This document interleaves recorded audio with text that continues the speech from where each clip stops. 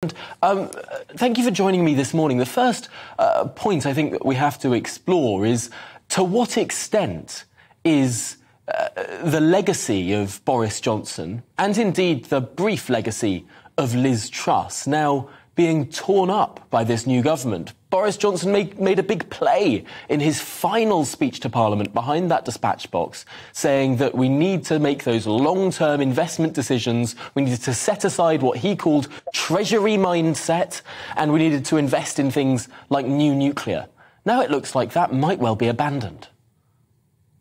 Yeah, I mean, if you think about the last election in a bit of a larger historical context, the Conservatives only have won a sizable majority once in over 35 years, really. You have to go back to 1987 with Thatcher. Of course, they won the 92 election and they won in 2015, but they were pretty small majorities.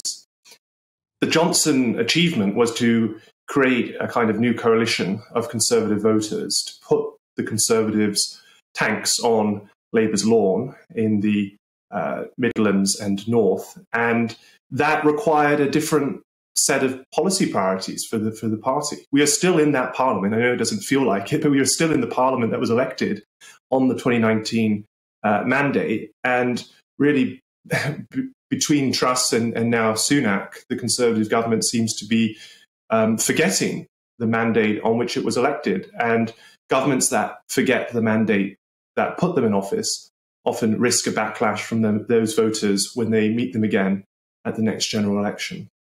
December 2019 does feel like a complete world away. It was a time before COVID. It was a time when Brexit was on the forefront of everyone's lips as the predominant issue. I wonder, to what extent can politicians perhaps be forgiven for thinking that that it wasn't only 2.5 years ago, that it was in fact a lot longer ago? Yeah, of course, governments can say that the circumstances change and the manifesto commitments they make have to be seen in the light of those circumstances.